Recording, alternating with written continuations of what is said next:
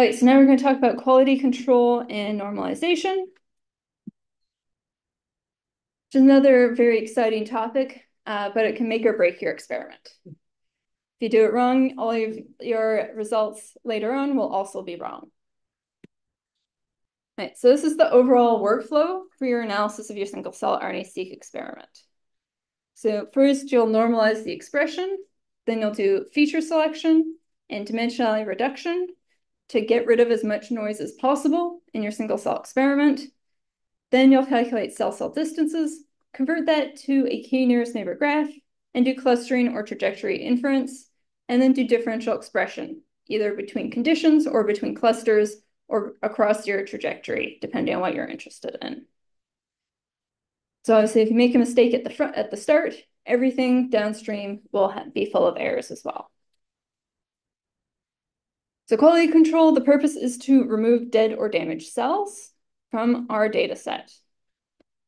So there's lots of ways for cells to die. They have necrosis from being damaged in our handling. They can become stressed and trigger apoptosis, or they can just straight up be sheared in half while we're trying to dissociate our tissue. So how can we measure cell quality?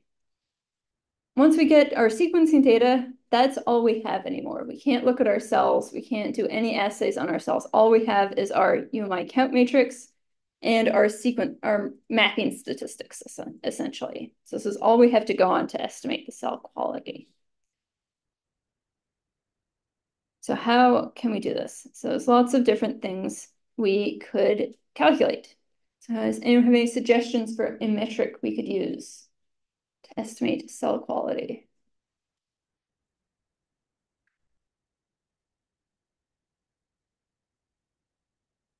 Yeah. Yeah, number of genes we detect. Yeah.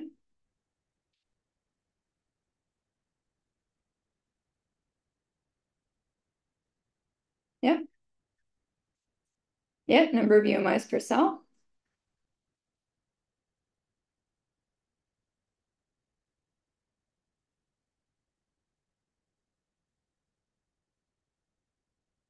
No other suggestions, Bill. Okay, so there's lots of other ones that I'll show you in a moment, and then we're going to need to figure out which ones are best. So you may have heard sort of logical reasoned arguments why we use certain statistics for quality control, but they're all invented after the fact. How we actually decided what quality control to use was back in the day, we did an experiment to figure out which ones work. So we're going to go all the way back to 2014, which is, I know, ages ago, ancient history by single-cell standards, where we had the cutting-edge technology was the Fluidigm C1, which looks like this. So we have these fancy microfluidic devices that let us capture a single cell. And the advantage here is that we can actually image these plates and see what our cell looks like. So we can actually look to see if it looks damaged or dead, or if it looks alive and intact. So that's what we did, or we didn't. One of my friends, Thomas, did this when I was doing my postdoc, and gathered a whole bunch of data, looked at all of these cells, classified them as dead or damaged or alive, then calculated every statistic he could think of. So expression of apoptosis-related genes, housekeeping genes, cytoplasmic versus membrane genes, ribosomal genes, mitochondrial genes, metabolism. Looked at mapping statistics, a whole bunch of different mapping statistics, and looking at how many highly variable genes we found, looking at the variance of the transcriptome across different cells, looking at number of lowly expressed genes, total reads, number of detected genes, everything he could think of. And then looked at whether they could be used to predict whether the cell was damaged or not. And out of all of these, it came down to two. So for identifying whether a cell was broken or damaged, mitochondrial percentage was by far the best statistic. And for looking at whether a capture site actually found a cell or not, the number of detected genes was by far the best statistic. And from then on, that's what everyone did and all of our pipelines use. And in the lab, you'll actually learn how to set the thresholds yourself for how to filter based on those two statistics. So once we've done our QC, now we need to do normalization. And the reason we do normalization is because of the library size problem.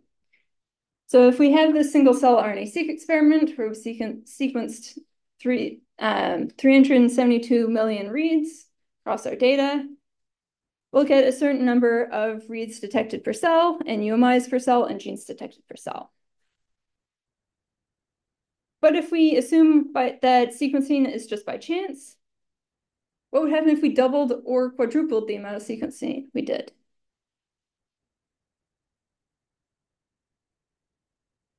Would we get more genes detected per cell, more UMIs detected per cell?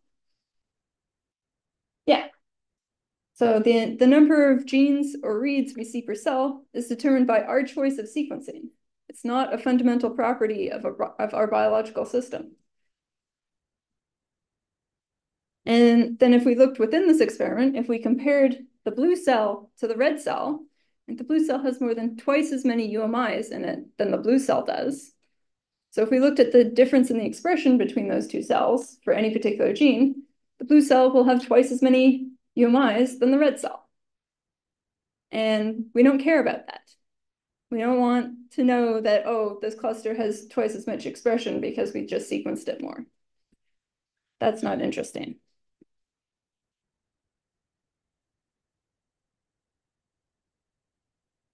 So we want to get rid of this effect. So the easiest way to do this is counts per million. So here we simply, and million is in quotation marks because it's not really a million for us. So here we take each cell, we divide by the total number of UMIs in that cell. So we have essentially the percentage of expression for each of our genes in that cell. And then we multiply by 10,000 or some other number just to make it so we're looking at like normal integer numbers rather than 0.0001 and 0.000005, right? Those are annoying to look at and to deal with. So we just multiply it by a big number to make those look normal. However, this raises the problem of proportionality. So if we have this experiment, so we have this cell where we've got these 7 genes, and they make up this percentage of the total RNA in that cell. If we then take that gene A and we increase its expression by 10-fold, but we keep all of the other genes the same, then yes, we can see that the total percent of RNA that that gene makes up increases. But if we compare the other genes, it looks like they all decrease when they haven't. They've stayed exactly the same. So that's not ideal. So we want to come up with a solution to that problem. Fortunately, if you did the bulk RNA-seq course, you probably learned about this. This is also a problem in bulk RNA-seq, so they've come up with some solutions. So there they assume that most genes are not strongly differentially expressed between cells.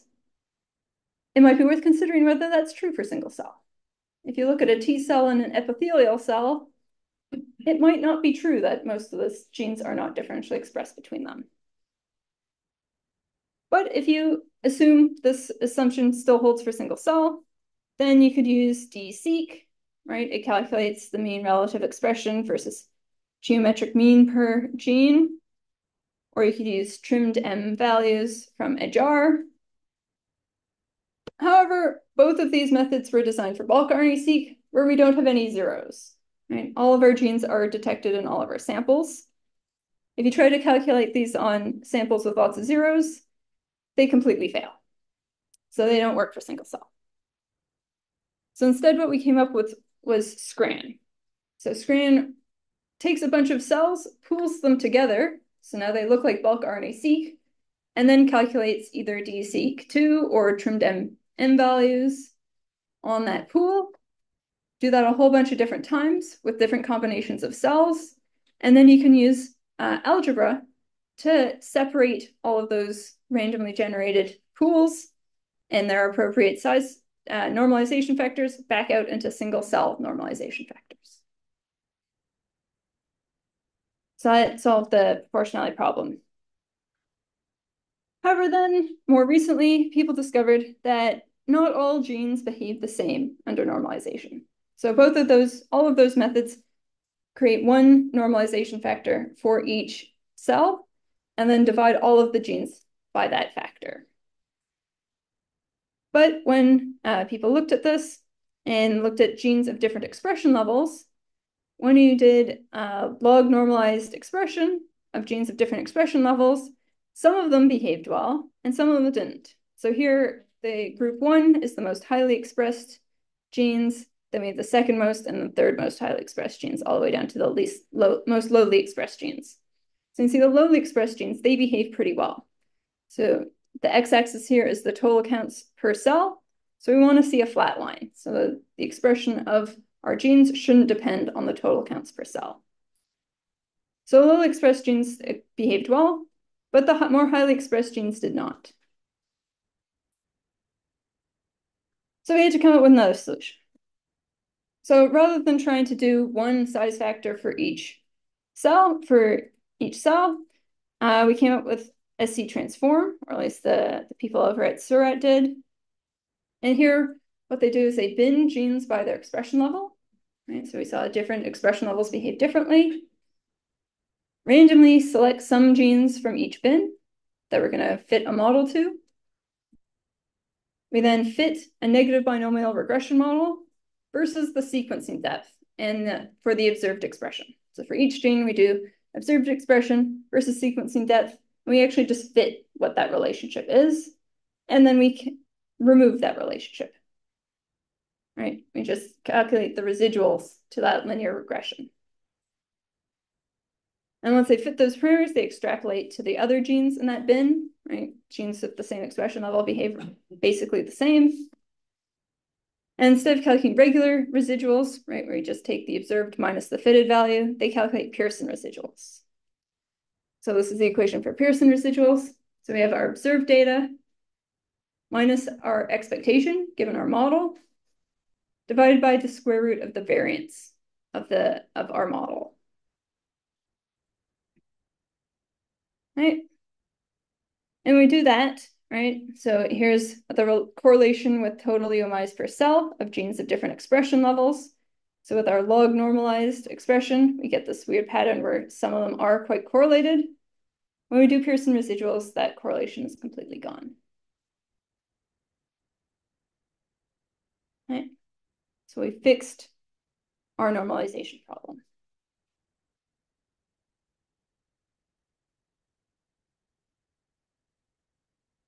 And what's also nice about this is because we're doing a regression model, right, we could add other things to that regression. So if we wanted to get rid of the effect of mitochondrial RNA, we could just add that to our regression model. If we want to get rid of the effects of batches, we could add that to our model. If we want to get rid of the effect of cell cycle, you could add that to a model. You can add whatever you want.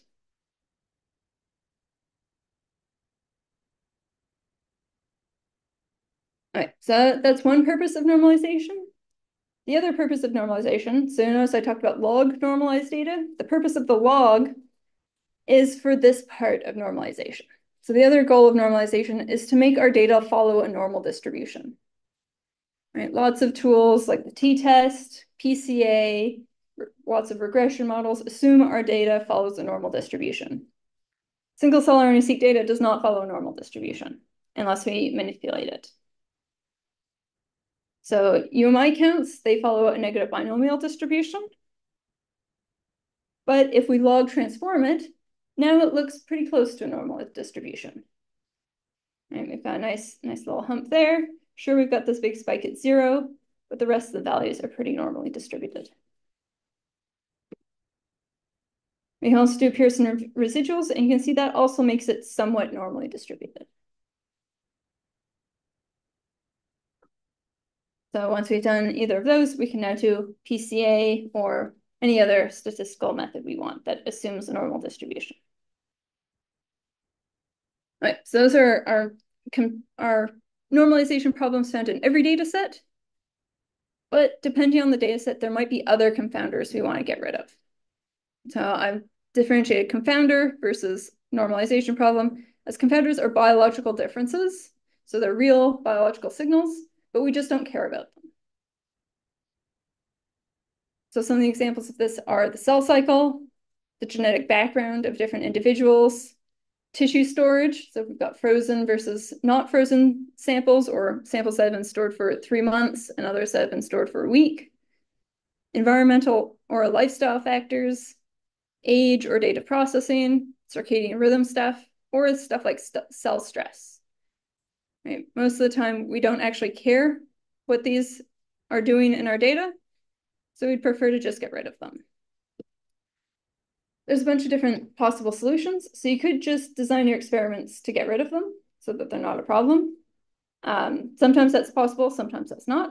So obviously, genetic background, if you're using patient samples, you can't pick a bunch of genetically identical humans. They just don't exist.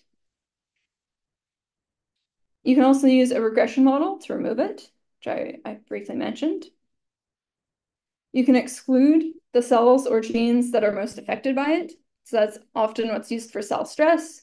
You see a bunch of cells that have really high stress signature, you can just throw them out, ignore, and remove them from your data set. You can include that covariate in differential expression models or other models you're fitting to the data. Or what lots of people actually end up doing is just ignoring it and hoping the biological signal you're interested in is stronger than that confounder. So often things like circadian rhythm, tissue storage, age or data processing, we just ignore it and hope it's not a problem. Is that right? Probably not, but what can you do? All right. So when talking about the cell cycle, it actually gets a bit more complicated because intuitively we might say, oh, we don't care about the cell cycle, we should regress it. But when you regress something using statistics, you don't just regress out that one thing. You'll also regress out anything that's correlated with that thing. So an important case study here is if you're looking at cancer, right? You might care about differences between cells that are actively cycling in the cell cycle and actively proliferating and cells that aren't actively proliferating. But if you regress out the cell cycle, you'll also remove all of those differences.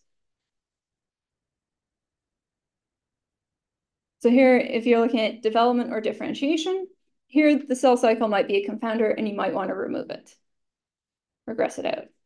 But if you're looking at mature tissue, usually your cells won't be cycling. So this is mostly a non-issue. But if you're looking at cancer, it's often biologically interesting why and how fast different cells are cycling and others are not. So you have to sort of use your understanding of your system to decide whether you should or shouldn't remove these different factors. It's not a one-size-fits-all for a single cell.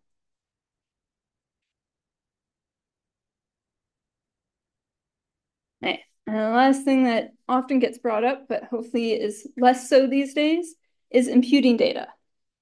Imputing and smoothing data. So because we have single-cell RNA-seq where 95% of our matrix is zeros, most of our genes are detected in less than 10% of the cells, it's very tempting to say, well, why don't I just get rid of those zeros by imputing the zeros and fitting the best actual number to that zero instead of leaving it as a zero? Or because we have very noisy data, hey, why don't we just smooth it and get rid of some of that noise? However, here I did a little experiment where just a toy simulated data where half of the genes were differentially expressed. So they're in red and blue here. These are the correlations between the genes. So you can see all the red genes are correlated with each other. All the blue genes are correlated with each other, and they're different in opposite directions. And then I have a bunch of genes that aren't differentially expressed. So there's no signal in those genes at all. They're just random noise. And then I ran imputation on them. And see all of the imputation methods. Suddenly all the genes that aren't correlated with each other become correlated with each other. For no reason, right? These genes, there's no actual signal there, but now there is. So this is a big problem. So if you impute or smooth your data, you can no longer run a statistical test on that data. You will get a ton of false positives. But you can still use it to make your plots look amazingly good if you want. Just know you cannot run any statistical test on it. Any questions?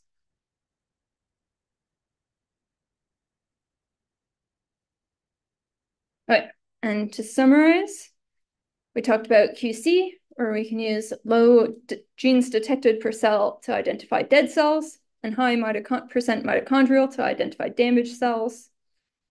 Talked about normalization, how it's necessary, even though it's not very interesting. And that bulk RNA-seq normalization doesn't work for single cell. We can use pooling or model-based normalization instead. There are many potential biological confounders. How you deal with them will depend on your experiment and your question of interest. Sometimes you can fix them, sometimes you can't, and you just have to hope they're not going to be a problem. And if you're going to do imputation, do not run statistical tests on it, on your imputed data.